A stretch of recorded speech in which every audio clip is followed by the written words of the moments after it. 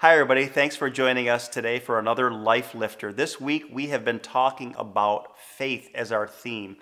And each week, when we do these Life Lifters, we're trying to lift your life up with the theme. And we've talked about different aspects of faith. And because I want to make sure that you don't think faith is just some nebulous intellectual concept, today, for our last day of this week of Life Lifters focused on faith, I want to talk to you about working out your faith. Faith is not just something you believe. Faith is something you do. And we learn this from Jesus' half-brother James in his letter, the epistle named after him, James, in chapter 2, verse 14 and verse 17. Let's read it together. Look at what it says in James 2:14. It says this: "What good is it, my brothers, if a man claims to have faith but has no deeds?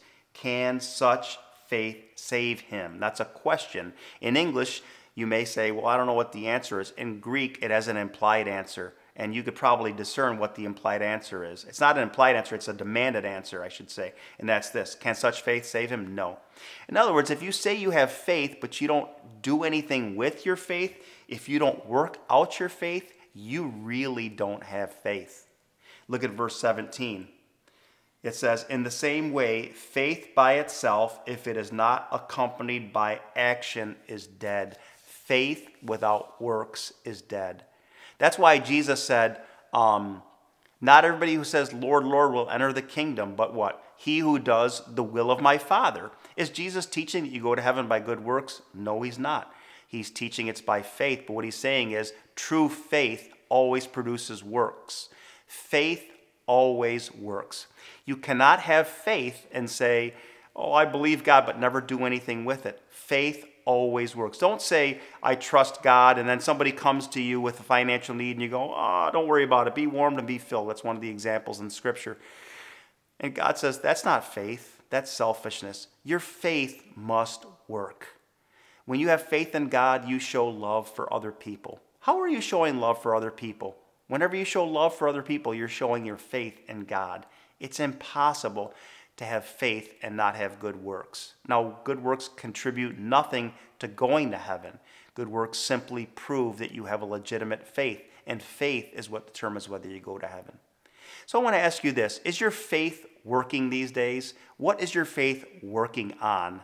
How are you helping somebody else? How are you demonstrating your faith in Christ to other people in practical ways? Instead of just saying, "I'm a Christian, you should be too." That's important. But how about saying, "I'm a Christian, I'm going to show you I'm a Christian by showing you love, by helping you in some kind of way."